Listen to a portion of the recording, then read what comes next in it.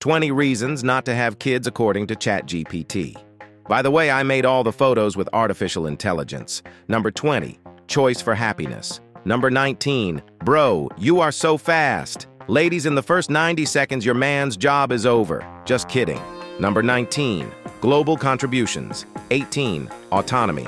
17, parenting lifestyle. Number 16, relationship focus. 15, educational pursuits. 14, career focus. 13, sleep and rest. 12, travel opportunities. 11, philanthropy. Actually, I want to have kids. I don't care about ChatGPT's stupid opinion. Having kids is amazing. Don't waste your time watching this video. Anyway, now, 10 reasons not to have kids according to ChatGPT. Number 10, flexibility. 9, peace and quiet. 8, personal goals. 7, focus on partner. 6, global uncertainty.